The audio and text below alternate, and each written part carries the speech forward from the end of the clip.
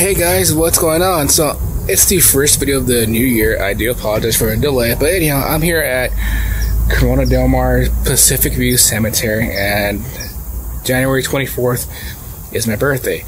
I turned 40. Happy birthday to me. But on January 26th, 2024, would be the 4-year anniversary of the tragic passing of Kobe Bryant and his daughter Gigi Bryant, along with the passengers on a helicopter crash in Calabasas, California. Join me on this reflective stroll through Pacific View Memorial Park in Corona Del Mar.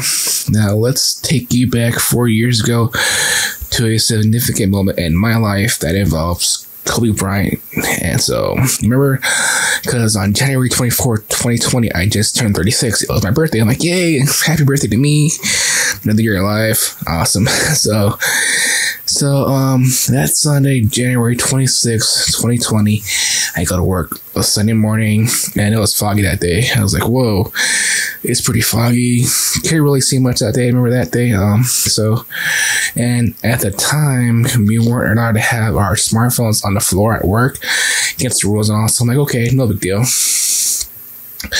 And so at about 10 a.m., I get one of my coworkers just happened to say, hey, did you hear about the news? I'm like, what news? Kobe Bryant just passed away in a crash. I'm like, no way. And I was like this can't be. I thought at first it was,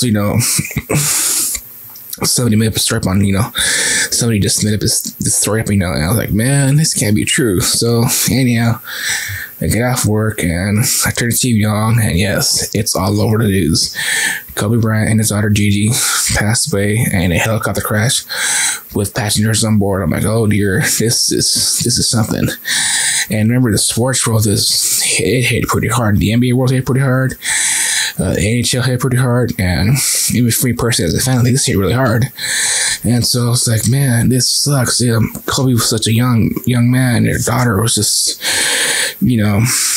loved playing basketball from watching the videos on YouTube. I'm like, man, this really sucks. And it also sucks too that, the passengers on board on the helicopter too. I'm like, man, makes me even more sadder, I was like, man. So, let's see. I know a few weeks went by, and then I think it was either TMZ or one of the other news outlets that Kobe Bryant's funeral was held at the church he went to in Newport Beach, City of Angels, I think it was, in Newport, not too far from the cemetery. So I know their service was held there, but the funeral was held at Pacific View Memorial Park. I'm like, okay, cool.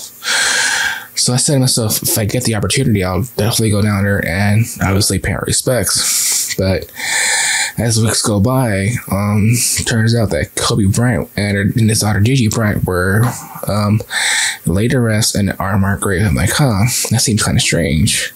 But he was a celebrity, so I figured you don't want people knowing where he's laid to rest, because probably you'll get one of those few grave robbers that probably want to steal stuff and honestly draws attention to that grave. I'm like, okay, maybe, keep it safe. But as the years goes by, I started thinking to myself, what if he isn't there? I said to myself, how so, dude? I'm like, what if he was just, cremated and his ashes were given to Vanessa? So I'm going to guess that Vanessa has Kobe and Gigi Bryant's ashes, and she has them safe, close to her heart, because, they lost their lives almost 4 years ago. So I'm like, man, that kind of makes sense. And so when I went to the cemetery there, it's pretty huge. It's well hidden in a shopping center and in a neighborhood. The cemetery was like, if you drive there, you'll pass a shopping center and you'll see houses. And when you get into the cemetery, you'll see a bunch of houses surrounding the cemetery. I'm like, oh man, there's a lot of houses there. I'm like, that's one thing I noticed. But I'm like, me being me, I just started, looking around, enjoying the view. And I said to myself, is Kobe laid to rest here? I'm like, I don't think he is here, dude. I'm like, I get the feeling that he isn't here. And if he was, it'd be pretty easy to find them too, because it's not that huge at all too. I mean, there's a hill, and then there's like it's like two parts. There's a hill, and then the lawns, and you know, the entrance gate or whatever. And so I'm like, it'd be kind of, you know, easy to find if you just know where you're looking. But me personally, again, I don't think these are just you know, be safe and also, but so anyhow, did some more research online, and so in doing my research for this video, I was looking through the passengers aboard the helicopter crash involving Kobe Bryant. Most of them don't have any burial information, and information has not been released, but I did find one. And so with that being said, let's go out to Rose Hill Cemetery in Whittier, California, where we're going to find mother Sarah Ellen and daughter Peyton Catherine Chester.